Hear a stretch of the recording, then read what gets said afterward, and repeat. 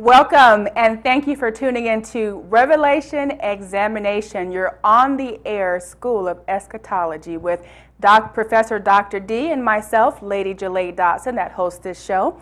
We are so excited that you're tuning in on today, where we are taking you through the book of Revelation, a one-year journey through the book of Revelation. Right now, Dr. D is teaching in chapter 1, so get your Bibles ready. Get your paper and pen ready. And also, I invite you to call someone. Call your pastor.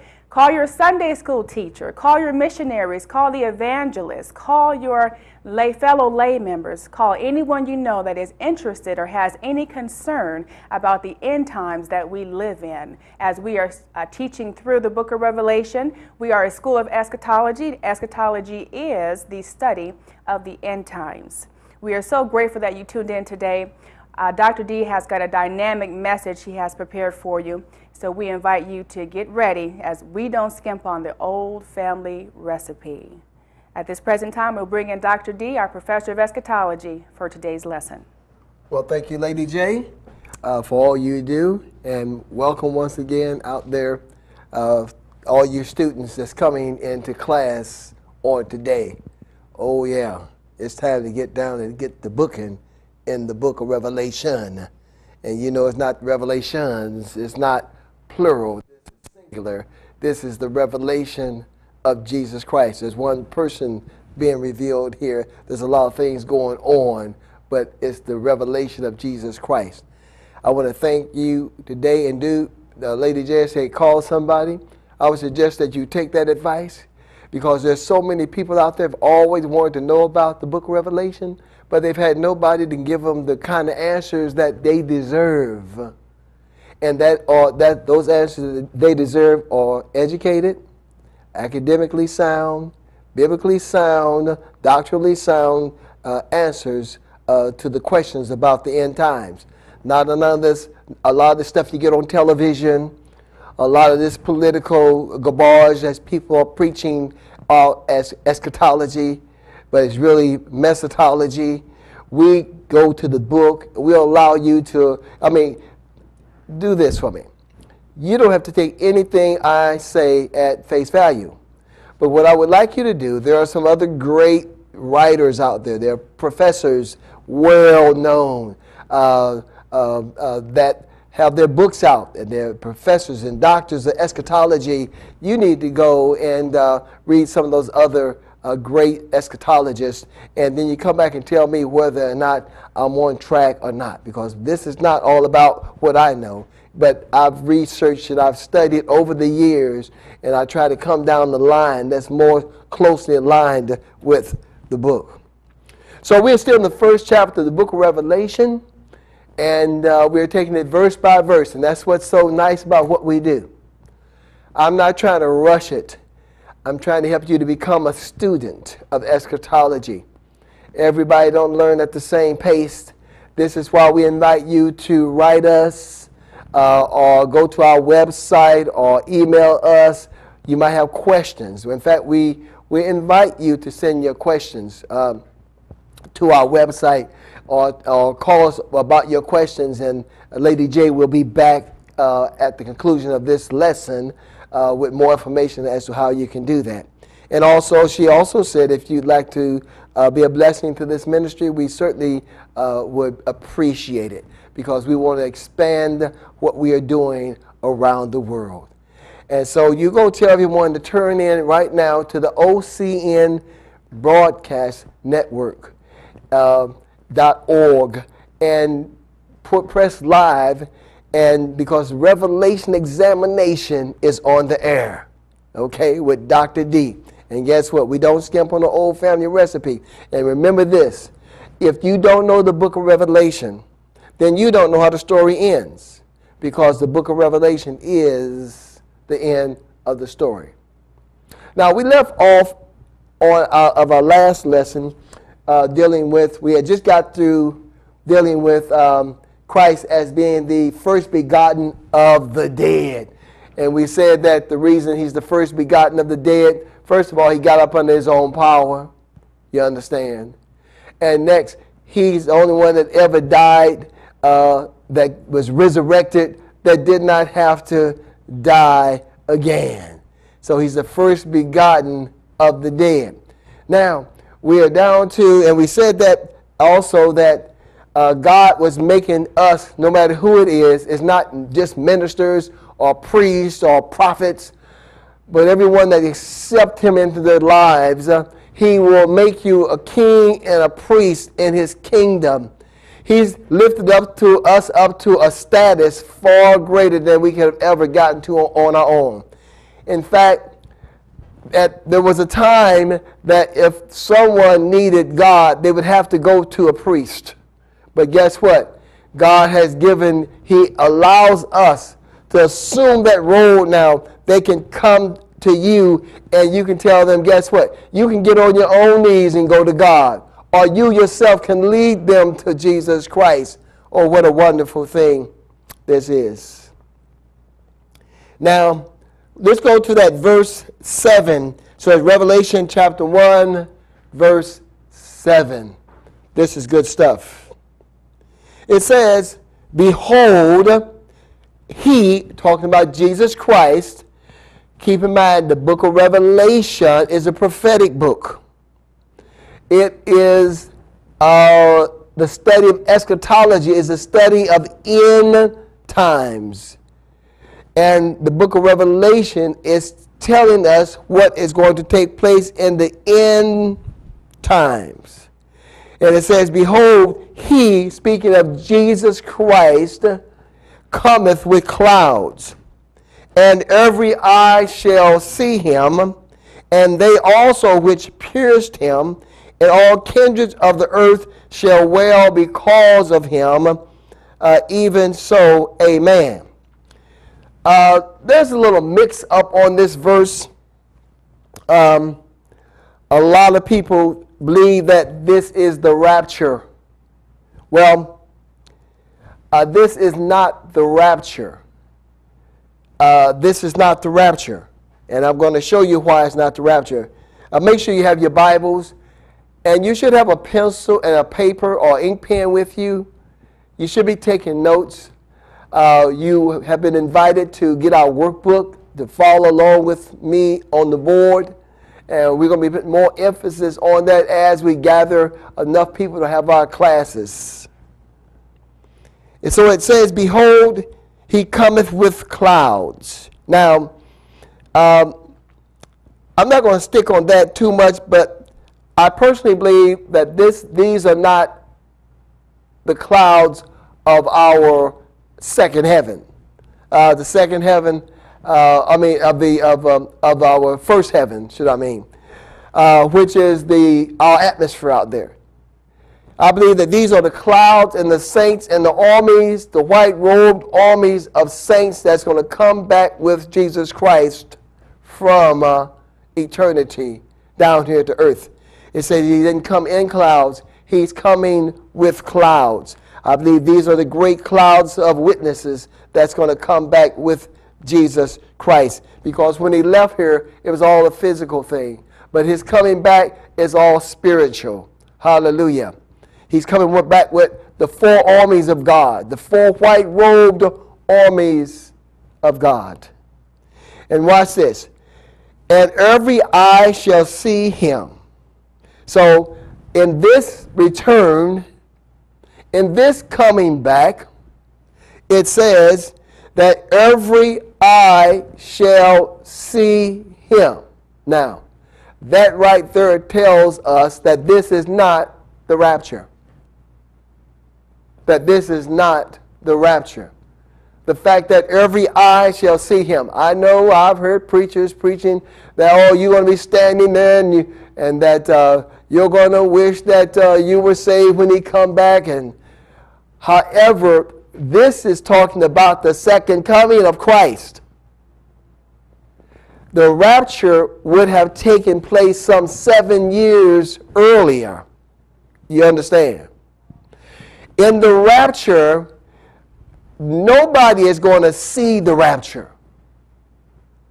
If you're saved, you're not going to see the rapture. If you are a sinner, you are not going to see the rapture. Why? Because the Bible declares that he is coming back in the moment of a twinkling of an eye. A twinkling of an eye. We're going to be changed. We're going to be changed in a twinkling of the eye. Now, if you're going to be changed that fast, then you won't have time to see it because you are going to be it. By the time you realize anything, you're going to already have been changed. Now, a twinkling is not a blink. A twinkling is the time that it takes light traveling at 186,000 miles per second to enter the front of your eye and bounce off the back of your eye. Now, that light can get around the world 8 times in 1 second. So how long do you think it takes light to hit your eye and get off the back of the eye? That's a twinkle. So you're not going to see the rapture, you're going to be the rapture. But however, during the second coming of Christ, they are going to see him coming back because he's coming back to set up his kingdom. The rapture is not the second coming. Let's establish that the second coming, the first coming, was when Christ came to the earth. He set foot on the earth and established a life here on earth. The rapture, Christ does not set foot on earth. The saints are taken off of the earth in an instant. They're gone. They disappear. They vanish. They're not people saying, oh, there they go. There's 10, 20, 15. That's not going to happen. It's just going to happen. He says, I come as a thief in the night. That's talking about the rapture. I'm coming as a thief in the night. A thief doesn't knock on your door and say, I'll be by to steal your flat screen television tomorrow about 1 o'clock. A thief waits until it's most appropriate for him to get in and get out without being seen with your goods. So this is speaking of the second coming of Christ, that everybody, it lets us know here, watch this. Behold, he cometh with clouds, and every eye shall see him. Now watch this. And they which also pierced him, that means those the people that killed him, right? Pierced him. Those people are dead. It says, and they also which pierced him, and all the kindred of the earth, every person on the earth shall wail because of him, even so, amen. So at the second coming, when he comes back, they're going to realize that it was too late for most of them. Hallelujah. Because what's going to happen is the second coming is going to be the conclusion, it's going to signal the conclusion of the great tribulation. And he's coming back first as a judge to judge those people that took the mark of the beast. So this is speaking of the second coming and not the rapture. The rapture is not the second coming, and the second coming is not the rapture. Now, he says it to establish Christ here once again, as he did in the earlier part of the verses. He's laying bare his deity credentials. He's saying, if you're questioning as to who I am, he says, I am. First of all, I am. Who? I am Alpha and Omega. The beginning and the end. This is God complete. He's the Alpha of life. He's the Omega of life. He's the Alpha of all things. He's saying that I am God. Told you that the book of Revelation is going to reveal him completely. Saith the Lord. Now watch this. Now we found that up in verse, let me see which verse that was. Verse 4, we found that God the Father declared himself, he that which is, was, and is to come. Now look what Jesus says about himself. The Lord, which is, which was, and which is to come, the Almighty God. That doesn't mean that he is now, he was somewhere, and that he's going to come from somewhere. That's not what it's saying. What this is establishing is that he is the eternally self-existing God. This is establishing his omnipresence, that he is everywhere, because he comes from nowhere. In other words, he's letting you know that wherever you go, however you go, when you get there, he is already there, because he is the total existence of everything.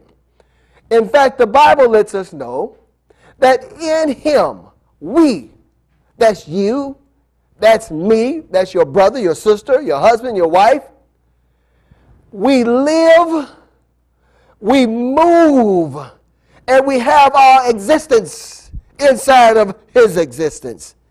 Thank God. So he's declaring himself, he is not Almighty God. That's not what he is. He's not just the force be with you. That's not what he is. He says, the Almighty God. It's in the book. I did not put it there. He is God Almighty, not just a mighty God. My Jehovah Witness friends out there, I want you to know you're on the wrong God track. You're walking down a dangerous road to an eternity without Jesus Christ. You have lowered him to a little g in your book. Hallelujah. And just one of the other gods. But he declared here that he's Almighty God, and he's God Almighty. Thank God. In that 9th verse, it says, I, John, who also am your brother and companion in tribulation and in the kingdom and patience of Jesus Christ, was in the isle that is called Patmos for the word of God and for the testimony of Jesus Christ. Now let's keep in mind, let me go back just in case you missed a few classes. The book of Revelation was authored by God the Father, God the Son, and the Holy Ghost. Now, it was passed on to John to be recorded as the book of Revelation, as letters that was to be sent to the church. At this particular time, by the way, the Emperor Domitian had banished John to this island of Patmos. And in case you missed the first lessons on what you need to know before you try to get to know the book of Revelation, the island of Patmos was a prison or penal island where they would send prisoners to basically banish them out of society. And John was sent there because he refused to stop preaching the gospel. Domitian was through with John. Rome was through with John. And some of the other folk were through with John. But God was not through with John. Don't you feel sometime that you have been God forsaken? You might feel that God has abandoned you. But I want you to know God loves you with eternal love. He will never abandon you. The only way you to get away from God is that you turn your back on him and walk away. He has a plan for you every day. But one of the things he wants us to be able to do is to go through some things. He wants to grow us that we might be able to take some things, that he might make us useful in his kingdom. And so here John is writing to the other saints because at this time the church is suffering great persecution under the Emperor Domitian. And he knows that they are what they're going through, and so some may have questions as to what John is going through. So John lets them know here he wants to join shoulders with them. He said, I, John, who also I'm your brother John, and I'm your companion in tribulation. I am going through some of the same things that you are going through. And in the kingdom and patience of Jesus Christ. It's taken me, I have to recognize the kingdom of Christ. I have to be patient in what Christ has told us. Hallelujah. And he wants you to be patient. As John is telling these saints, we all have to be patient with what we're going through. He says that I was in an island that is called Patmos. I'm in prison. They knew what Patmos was. I'm in prison. And guess why I'm here? I am in prison for the word of God and for the testimony of Jesus Christ. I'm not in here because I robbed a store, John is saying. I'm not in here because I stole someone's ox or sheep. I'm not in here because I committed a crime. I'm in here because I'm standing on the word of Jesus Christ. I refuse to call the emperors Lord. I refuse to worship any other god.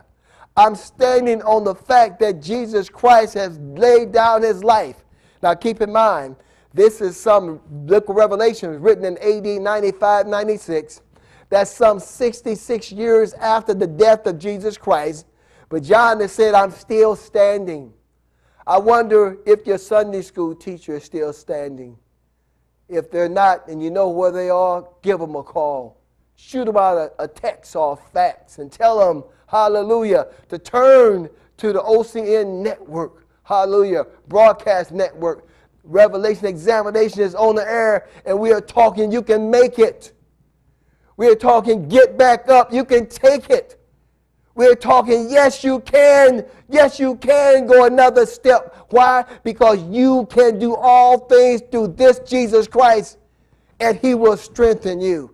You're not through. You're not done. You're not washed up. Pastor, put down those cigarettes, put down those drugs, or put down whatever it is. Go back to your knees because God still loves and needs you. More than ever, you're still important to him. Yes, you are. Now, as we close this lesson, I want to invite you to invite Christ into your life because that's what he lives for. Lord Jesus, repeat after me, come into my heart, wash me from my sins, change my life, and live in me forever. I love you, Lord Jesus. In Jesus' name, I thank you, praise, and magnify you. Amen. God bless you.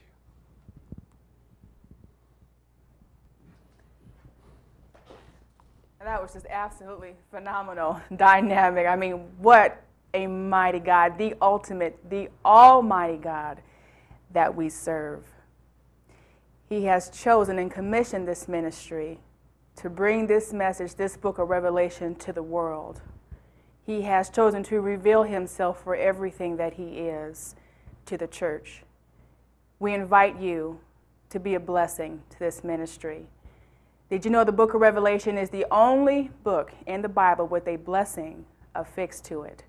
So we invite you to sow into this blessing. You may send your love offerings or even write us at Wordwise Ministries at P.O. Box 2425, Rancho Cucamonga, California, 91729. You can also give us a call for more information at 909-296-0093. And you can also research on the website, which is www.wordwiseministries.org. And we'd like to hear about your comments and your questions on today's teaching. So please contact us on the website, or please email us at the number 1, the word revelation, at wordwiseministries.org. We are still accepting student sign-ups for the certifications for both master level students and certified instructor level students as we take you on the one-year journey through the book of Revelation. I am Lady J, as well as myself, Dr. D, host this broadcast, and we are so grateful that you tuned in today, and it is our prayer that this is a blessing to you and that you may also be a blessing to all of those around you. So please tell someone about this show. We air twice a week on a weekly basis, and we are grateful to have your tuning in to the broadcast. Again, my name is Lady Jelah Dodson. You've been tuning in to Revelation Examination. Thank you again. God bless you, and we will see you next time.